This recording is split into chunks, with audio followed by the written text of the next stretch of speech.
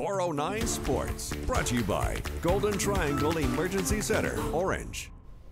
The Lamar basketball teams were back in the friendly confines of the Montaigne Center this evening. Texas A&M-Corpus Christi making the trip up the coast to battle the Cardinals. Let's start off with the men's game, and this was an exciting one. The Islanders, they're sitting on top of the standings entering the night, but the Cardinals, they would come to play in this one. How about Brian Gordon going to pull it up and knock it down there for Big Red. But on the other end, here comes DeLazarus Keys from the top of the key, hitting the three-pointer.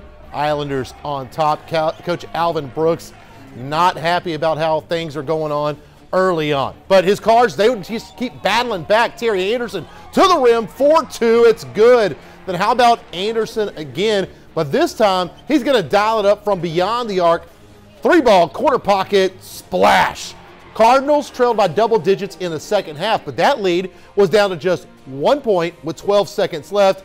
Then Mr. Nate Calmese, can he be the hero again? Yes, that was your game winner. Lamar stuns Corpus Christi. They would add a free throw. The final was 68-66.